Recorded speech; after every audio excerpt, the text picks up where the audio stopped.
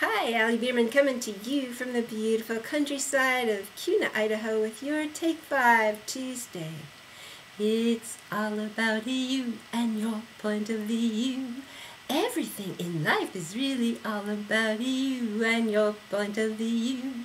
When you look at life, do you see the struggle? Do you see the strife? Or do you see the sunshine? Do you see it's bright? And even through the darkness, do you see the light? Do you see that everything's alright? No matter what is going on, no matter if you're up or down, it's your choice to wear a smile. It's your choice to eliminate the frown, because it's all about you and your point of view. Everything in life is really all about you.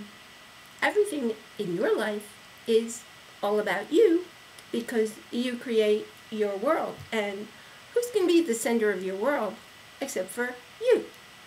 You see events and you choose the interpretation you want to assign to those events.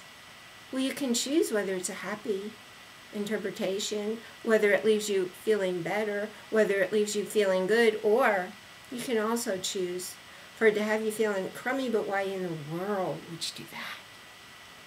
Because everything that happens in the world happens for a beautiful and divine reason. When you look for it, you'll always find it. Maybe not right then, but eventually in who you become. Because you see, it's not what you want that you get in life. It's who you are that you get in life. Because you attract who you are.